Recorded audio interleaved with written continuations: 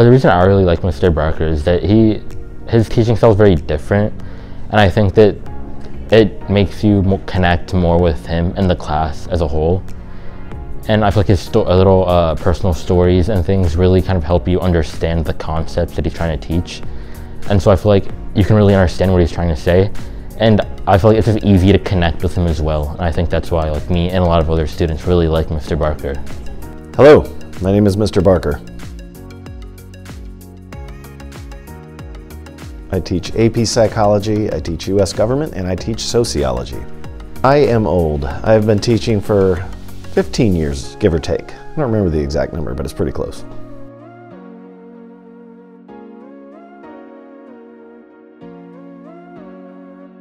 No, I was not the best student.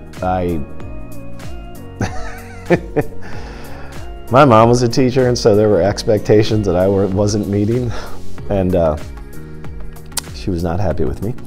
Matter of fact, I ended up teaching at the same high school that I went to school at for a while, and I ran into more than one of my former teachers that just kind of looked at me like, nope, that's not real.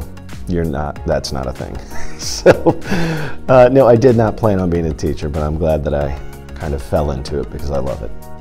My favorite part about teaching is two things. First, it's the students I have, make me laugh every day. It's fun. Can't believe I get paid to do this. And then also the people I work with. It's really great working somewhere where I have friends on the staff. I've made friends. It goes beyond sort of just a generic working relationship. It makes it really exciting to come here every day.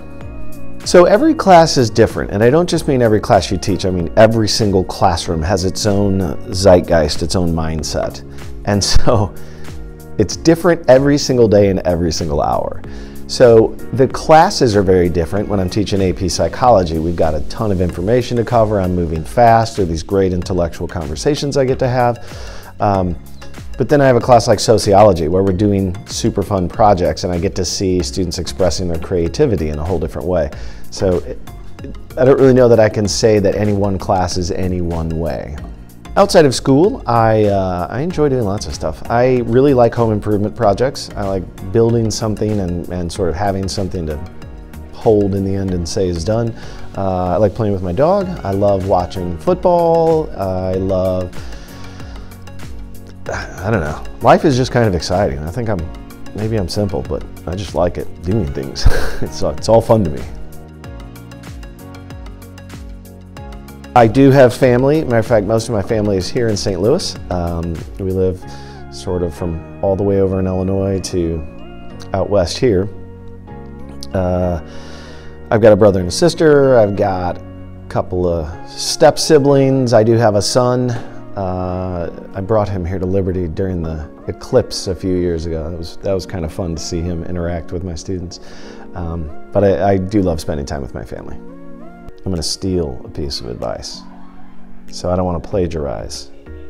This comes from a movie called City Slickers, back in the 80s. Not really a great movie, not a bad movie. But a character in there, he gets asked, what's the meaning of life? And this is the advice I would give kids, that life really comes down to one thing. And everything else ranks various levels of importance, but you have to remember that one thing that's most important to you. And on your bad days, that's why you wake up and go to work. On your good days, that's what brings you joy. The trick is you have to find your one thing. Everybody has to work, and we have to survive, right? We got to make money, unless you're going to live out in the middle of nowhere and farm all your food or something. But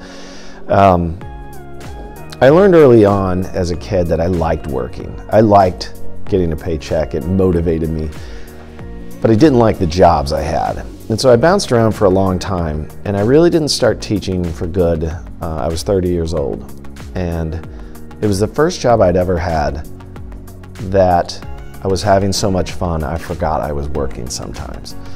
You know, sometimes the kids just absolutely crack me up and I'm having fun, and I forget that it's work, and I like it that much, so that's why I do it.